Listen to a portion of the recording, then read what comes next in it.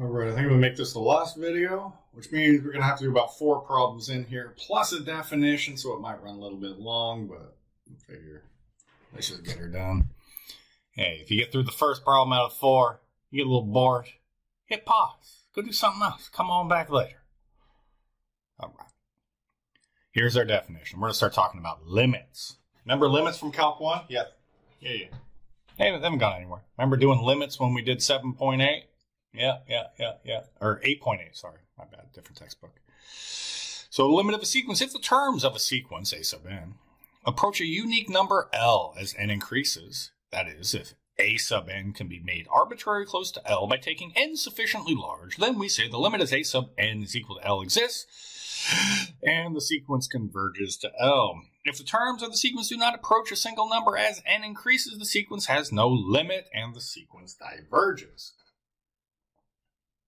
It's just talking about limits. We've done this. It's just fancy-ass numbers.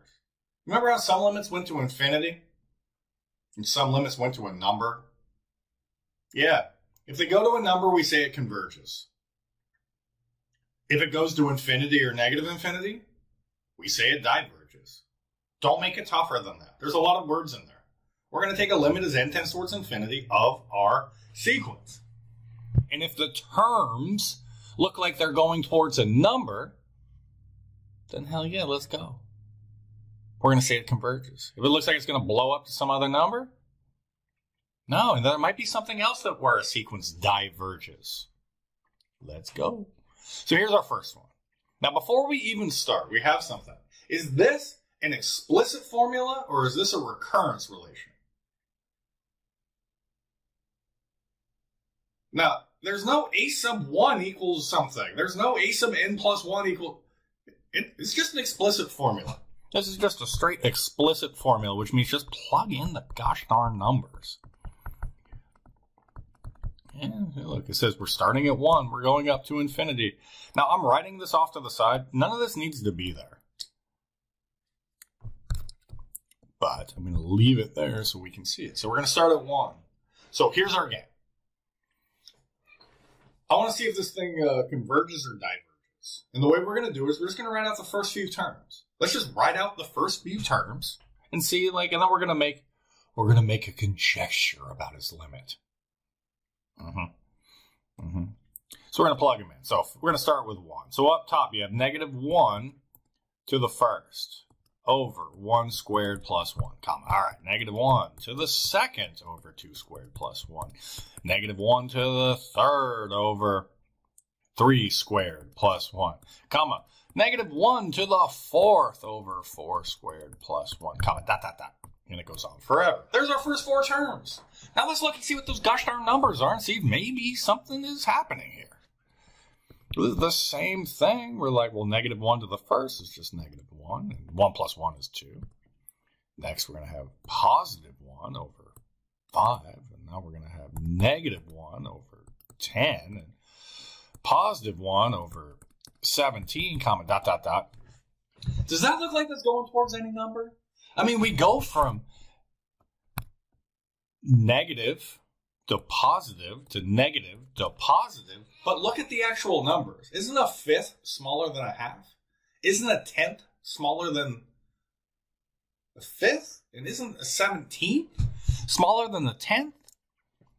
Well, what's happening here? I'm just going to draw it out real fast, and we're going to look and see what's occurring. Jump to the side. Where we're going to say that this is, there we go. This is our n. This is our a sub n. So what we got, I'm going to make negative 1/2 here. So we got 1, 2, 3, 4. 1, 2, 3, 4. Okay, so we got a point here. And then at 2, we get a fifth. So we'll get a little closer. So I make a big dot on top of it. And then we're going to get negative 1/10. So that's going to be even closer. And then we're going to get 1 over 17. That's going to be even closer. So if you kept playing this pattern, it looks like it's going to get closer and closer and closer to the n-intercept. It looks like this sequence is going towards 0. We're just making a conjecture. You could just do it as a limit. You could just do it as a limit and show that it goes to 0. But now let's do the same thing here. Let's check out this one. Now, is this an explicit formula or is this a recurrence relation? Well, it's got to be an explicit formula. There's no a sub 0 or a sub 1 or anything like that. So this is an explicit formula, just like problem number 1. So let's write out the first 4 terms, and let's see if maybe we can't figure something out. So we say this is cosine of 1 times pi, comma, cosine of 2 times pi. Because remember, we're replacing n. N's like our new x. Cosine of 3 times pi, and then cosine of 4 times pi, and then comma, dot, dot, dot. It goes on forever. I don't want to keep doing this. We can usually catch it in the first few terms. So we have cosine of pi, cosine of 2 pi. Why am I writing all that? I think you can read it. I think we're good. Cosine of pi is equal to negative 1. Cosine of 2 pi is the same thing as cosine of 0, which is equal to positive 1. Cosine of 3 pi is negative 1, and cosine of 4 pi is positive 1. You keep doing this, it oscillates back and forth between negative 1 and positive 1. And it never approaches a single frickin' value.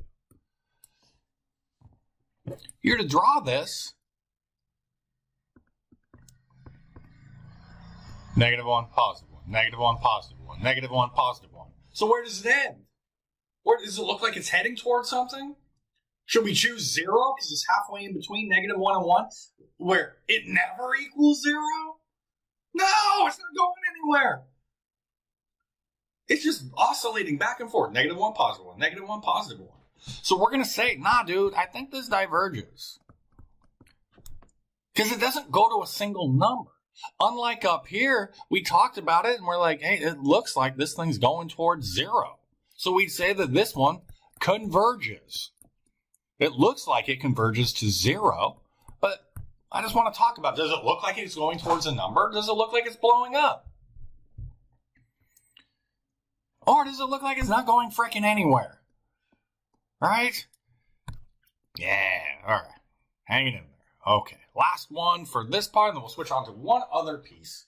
And then we'll be done with this session. We'll move into just looking at more sequences. Oh, fun, fun, fun. So is this an explicit formula, or is this a recurrence relation? We look off to the side, and you're like, there's an a sub 1, so good golly, this must be a recurrence relation, knowing the difference. Or as I will probably call it numerous times, a recursive formula. So let's write out our first 4 terms to figure out what the heck is going on. So we're saying, all right, where a previous term times negative 2 is going to be our next one. So our first term is 1. It tells us. It's right there. 1. The second term, it says multiply by negative 2. So that's negative 2. So the same. And now we take our previous term, negative 2, we multiply it by negative 2, and that's positive 4. Then we do it again and we get negative 8. It looks like it continues on. I don't believe we need to do any more to figure out whether this is going to blow up without bound, increase, decrease, or whether it's going to go to a number. Come on, dude. Come on. Come on, dude. And our a sub n, so we're like 1, 2, 3, 4. 1, 2, 3, 4. So our first term is 1. Use a color code. Our next one is negative 2. Now I'm going to be ridiculous. And our third goes up to 4. And then our fourth goes like this, down to negative 8. And then it's going to go like this. I'm just going to zoom out. Does that look like that's going towards a single number? Does it look like it's blowing up without bound? It is. The magnitudes of the numbers are getting larger. When I talk magnitudes, ignore the sign. 1, 2, 4, 8, 16, 32, 64, 128, 256, 512, 1024. It's getting bigger. Yeah, it's going positive to negative. It's oscillating back and forth. But we're going to say that this diverges, right? That doesn't look like it's going to a single number, does it? Nah. And then let's do our last problem. And again, if you want to look back through any of these problems, I'm stealing them just straight from your textbook. Usually I don't. But for this one, I'm like, come on, man, they already made it up. They already made it up. All right. All right. I want to take a look at something. I want to look at the limit of a sequence. And we're going to have some ways of doing this where you're going to be able to figure out the frickin' answer just right away. I'm going to skip through all the nonsense and go like, all right, here's our formula. A sub n is equal to 4n cubed over n cubed plus 1.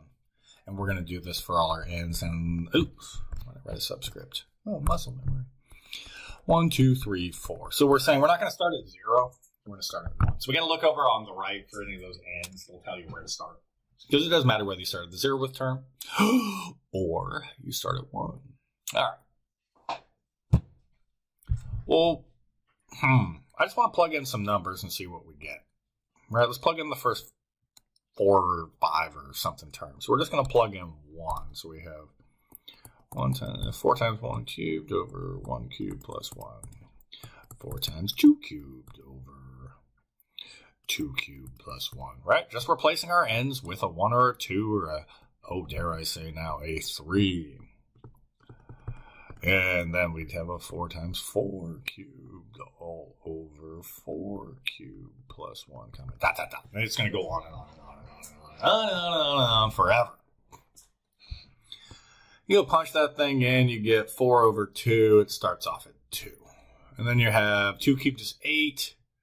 8 times 4 is 32. So we're going to get 32 over 9. And this is approximately 3.556. Next one, we're going to have 3 cubed. That's 27. 27 times 4. 54. 108. And 27 plus 1 is 28. And this turns out to be 3.857.